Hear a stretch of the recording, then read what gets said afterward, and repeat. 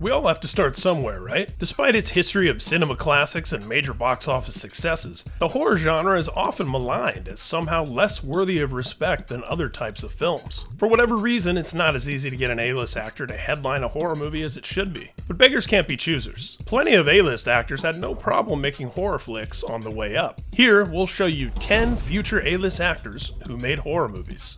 If you enjoyed this video, please like it and share it with your friends. Subscribe to MovieWeb to keep up with the conversation about all of the things we love. Who the f is Renee Zellweger? Matthew McConaughey and Renee Zellweger. There may be no greater example of the phenomenon we're talking about here than the fourth film in the Texas Chainsaw Massacre series, which starred two future A-list actors and is demonstrative of the shrewd and cynical strategies of Hollywood. In 1994, relative unknowns Matthew McConaughey and Renee Zellweger had already been in Dazed and Confused together, as well as the romantic horror comedy My Boyfriend's Back, though Zellweger's scenes were cut from that one.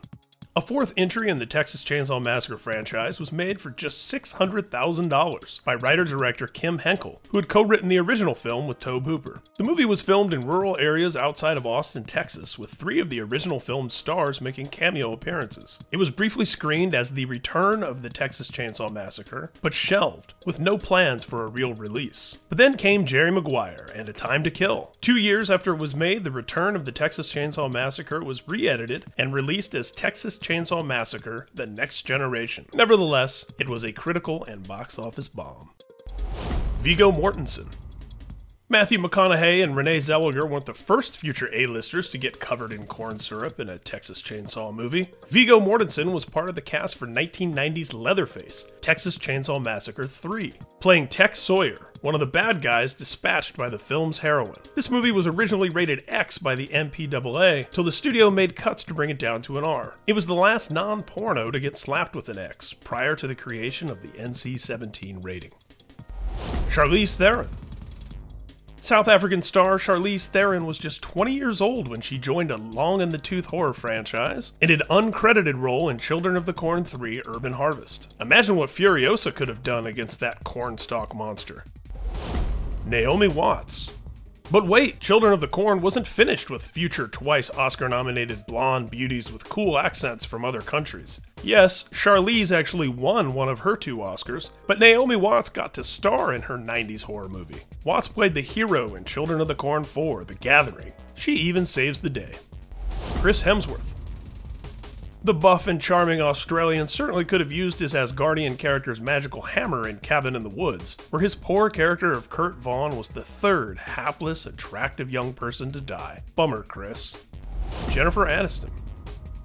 A year before the debut of the television show that would earn her an Emmy, a Golden Globe, and a Screen Actors Guild Award, Jennifer Aniston was cast in her first motion picture as the female lead opposite a veteran of the Star Wars franchise. The year was 1993, and the film was Leprechaun, starring Warwick Davis in the title role of an evil, gold-obsessed, magically malicious killer. Believe it or not, it was conceived as a straight-up slasher-type film, but Davis helped inject a comedic tone, spawning a horror-comedy mashup that so far has given us Leprechaun 2, Leprechaun 3, Leprechaun 4 in Space, Leprechaun in the Hood, Leprechaun Back to the Hood, and the 2014 reboot Leprechaun Origins. As we often say here at MovieWeb, it took Jason 10 movies to get to space. The Leprechaun did it in 4. I'm the Leprechaun. Garth, I'm the Leprechaun. Cool it, okay?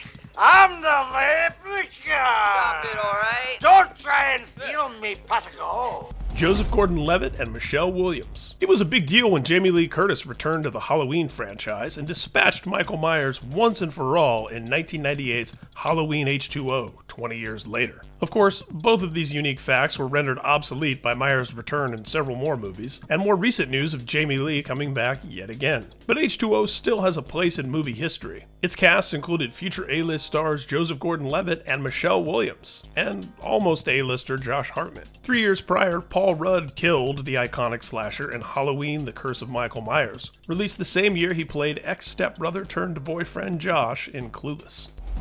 Johnny Depp. We saved the best for last. Before Jack Sparrow, Edward Scissorhands, and Hollywood Vampires, Johnny Depp made his feature film debut in what MovieWeb considers to be the greatest horror film of all time, A Nightmare on Elm Street, directed by the late, great Wes Craven. Depp played Nancy's half-shirt-wearing boyfriend Glenn, who just couldn't stay asleep. In fact, his waterbed was so cozy, Freddy used it to kill him. Depp was kind enough to reward the franchise after Platoon, 21 Jump Street, Crybaby, and Edward Scissorhands with a small cameo in the purported last installment, 1991's Freddy's Dead, The Final Nightmare. Of course, The Final Nightmare was followed by Wes Craven's New Nightmare, Freddy vs. Jason, and that terrible A Nightmare on Elm Street reboot we don't like to talk about. Speaking of that disaster, future girl with the dragon tattoo, Rooney Mara, was in that, about 5 years after she made her film debut in Urban Legends' Bloody Mary. That does it for our list of 10 future A-list actors who made horror movies. If you enjoyed this video, please like it and share it with your friends. And be sure to subscribe to MovieWeb to keep up to date with the conversations about all of the things we love.